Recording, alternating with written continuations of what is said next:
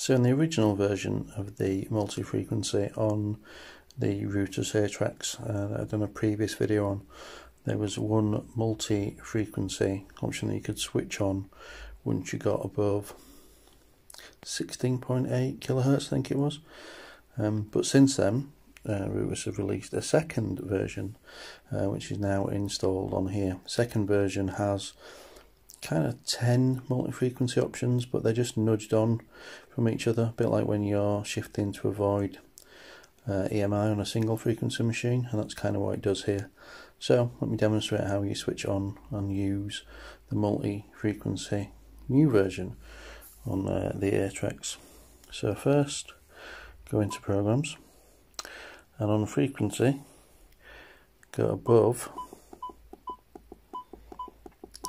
18.6, in essence go all the way to the end of the normal frequencies. Then you'll see M1, 2, 3 all the way up to 10.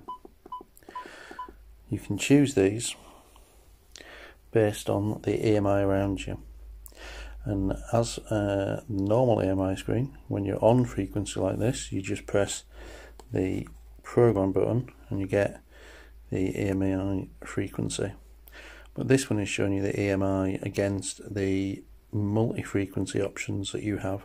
Now I'm in the house at the minute, so the EMI is going all over the place, and EMI and impact on your frequencies is worse when you're in multi-frequency, because obviously you are running loads of different frequencies at once. So different when you're out in the field, but in essence works the same as the normal EMI screen, and the frequencies you just notch down or up. You see it moving across on your frequencies until you find one that's relatively clear, and then select that one the same way, go back into M3. So you've got 10 frequencies, you nudge along after checking your EMI to find out where your EMI is most high, and he's going to give you most issues. So that's how the multi-frequency options, 10 of them now, in the new Atrex work, and that's how you get into them, that's how you move them along, that's you know which ones are going to work best for you. And then the screen is like it was on the original version of multi-frequency, where you've got a little multi-frequency icon here showing next to whichever program you've normally got it set in, and you're in multi-frequency on the new version.